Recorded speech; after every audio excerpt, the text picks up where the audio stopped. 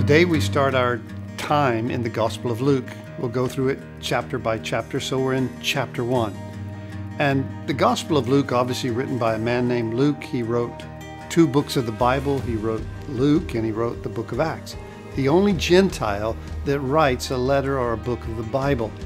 And we know he's a Gentile because his name is Luke. It's a Gentile name. And he writes both of his letters to a man named Theophilus. Theophilus is a Roman name. And many believe that Theophilus was probably his master at one time and that Luke was a Gentile slave. In that day, they would raise up slaves to be physicians for their families. And so most likely, here's the story. This man named Theophilus came to Christ under the ministry of Paul and gave Paul his slave, Luke, to look after him and to be his personal doctor as he went through all the trials and tribulations and physical infirmities that Paul has. But Luke, being a doctor, very exact, very precise, well, especially in chapter 1, writes the amazing, miraculous story about the birth of Jesus. Only a doctor would take such detail to show that this was a virgin, that the child was born in a miraculous way.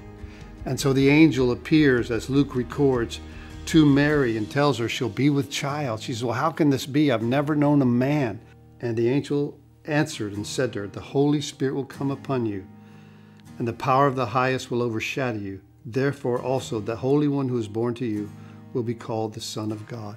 So she recognizes that this is happening. She has to make a decision. And she wants to know, how could this possibly be?